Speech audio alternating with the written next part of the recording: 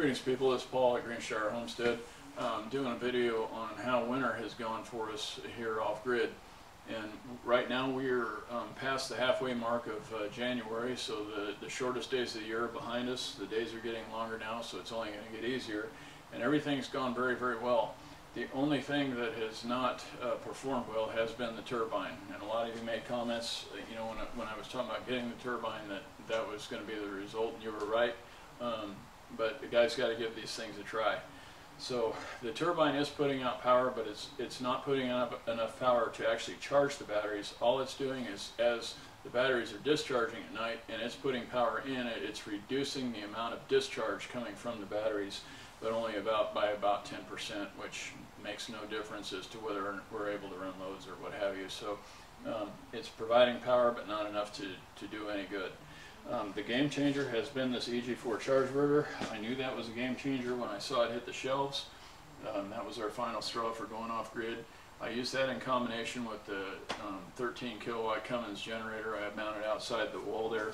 That generator is not hooked up to anything at all other than for this Chargeverter. It's wired through the wall of the basement, so we just fire it up, plug in the Chargeverter, turn on the Chargeverter. It is set at 65 amps. So, and then it's connected to the bus bars in this battery rack by the cables on the floor, and it charges all 6 batteries in this cabinet equally at the same rate of about 10 amps each. We don't have to use that very often. It's just for the really heavy cloud cover days, and I'll run it for about an hour and a half in the morning. And during that hour and a half, it will charge up the battery rack by 15%, and it's going to use about 1.5 gallons to do that. And propane costs $1.55 a gallon, so for about $2 I can raise the state of charge 15%, and that's a big deal. To give you some numbers, the solar array we have is 7K, and during this time of year, the dead of winter, that solar array will give us 25 kilowatts of power on a sunny to partly sunny day, and the Sol-Ark tells me how many kilowatts it has run through it in a given day. When I come down in the morning, I check that, and on an average day we're using 12 to 15 kilowatts of power are running through the Sol-Ark, and that is to bring the battery rack to 100% state of charge and run all the loads in the house. So we're leaving about half of the power that the solar array can produce on the table. We're not even using it. So that's why on a cloudy day, we're still having a full battery rack and running all the loads in the house, because that solar array can keep up with our power needs even on a cloudy day. It's only on those super heavy cloud cover days that we're having to run the generator. And this December we had some of those, and in fact we had a good test because we had 8 of those in a row. 8 really heavy cloud cover days all in a row. We didn't see any sun until the late afternoon on that 8th day. And the big kicker about that was Christmas fell right in the middle of that, and this is the house where we host Christmas. So, you know, I'm thinking about all the power that we use during the holiday season with all the extra lights running and, you know, Christmas lights and what have you, and just all the festiveness. So, you know, that's not a big deal for us because we have LED bulbs, but so they're not a big pull. But when you have a lot of people in the house, you're going to have the toilet flush a lot, and you know, and people are going to be washing their hands, so you're going to have a lot of water usage. And water usage causes well pumps and cisterns to kick on, and well pumps and cistern pumps use a lot of power. So that was the kind of thing I was thinking about. And, you know, I calmed myself down. I mean, I keep a close eye on the weather, so I knew this was coming. And I saw what was going to, you know, that we were going to hit Christmas right in the middle of a huge cloud cover time. So I thought, you know how to do this. You're going to be fine. Just roll with it. So I got up Christmas morning and I fired up my generator. I brought my state of charge and my batteries up to where I was comfortable with it. And then people, you know, showed up. And we ran through our Christmas, you know, deal like people do, and I came down around 1 o'clock, I think it was, in the afternoon to check the state of charge of these batteries, and I figured I was going to be firing my generator up, but they were doing okay. I mean, I was satisfied with what I saw, and I was like, huh. So then, you know, evening came, and it was time for people to start going their own way, and the house emptied out, and I came down and I checked, and the batteries were still doing okay, but about 8 o'clock I went ahead and fired up the generator. Ran it for about an hour just to bring the batteries up a little higher to get us through the night. And at that same time, during that same heavy cloud cover week, my wife also had to do some laundry and run the dishwasher.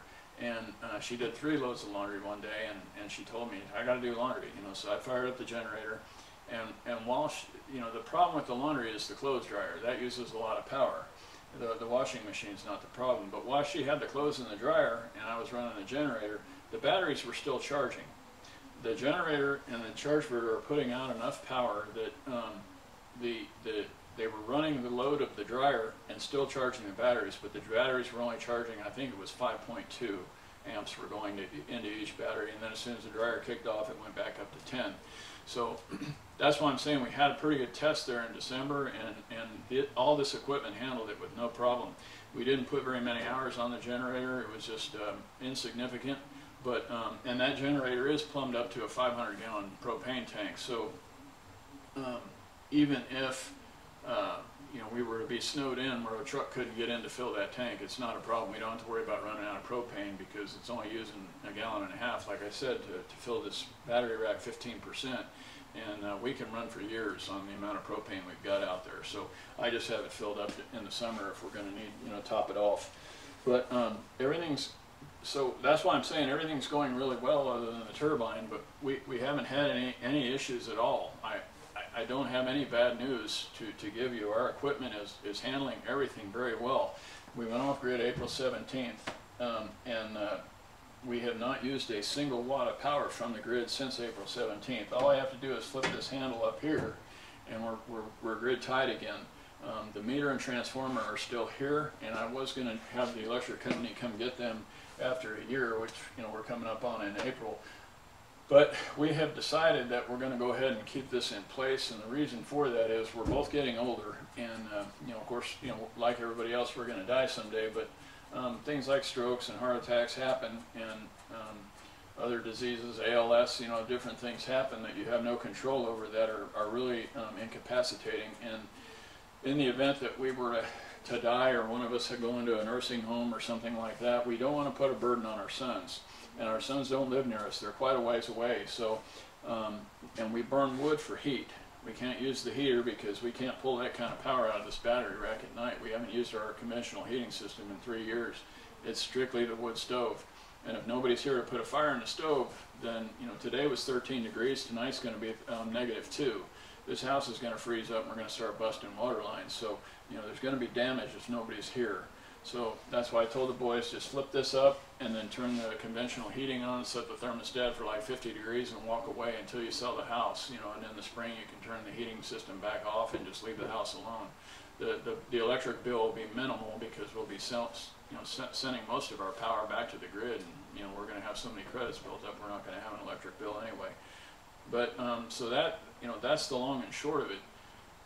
My confidence level is over the top. After dealing with what we did in December, the shortest days of the year, I don't have any concerns here at all whatsoever. As long as the equipment is functioning the way it's supposed to, there's no issue. So I hope this video gives you confidence as well. Like I said, the only problem we've had is the turbine. So thanks for watching. Hope this gives you some confidence and helps you out. You have a great day, and we'll see you next time at Green Shower.